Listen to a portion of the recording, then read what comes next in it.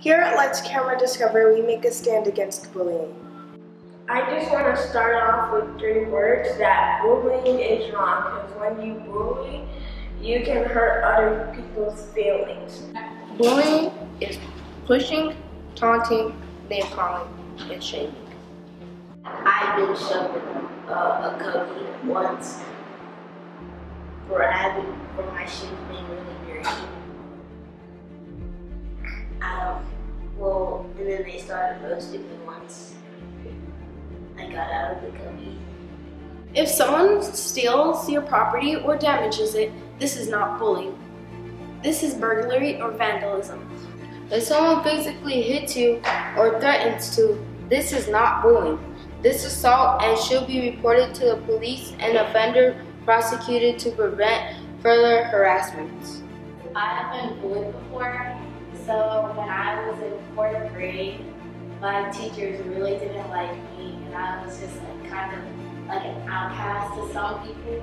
According to the Arc of Hope for Children's bullying statistics, 71% of students report incidents of bullying as a problem at their schools.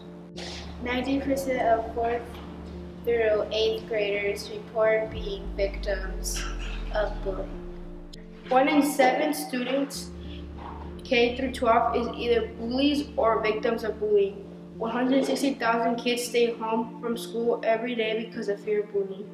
There's this big bully in 4th grade that's named Kylie, and she bullies everyone just because they're different.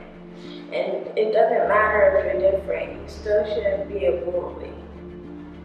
Things need to change around here. Bullying statistics say revenge is the strongest motivation for school shootings. 75% of school shootings have been linked to bullying. At least half of suicides among youth are related to bullying. If you know your child is bullying, hold them accountable. If you are being bullied, tell someone. If you see someone being bullied, stand up for them and tell someone. You are not a snitch. You are a good friend. You are brave. Stand with us as we make a stand against bullying. No more bullying.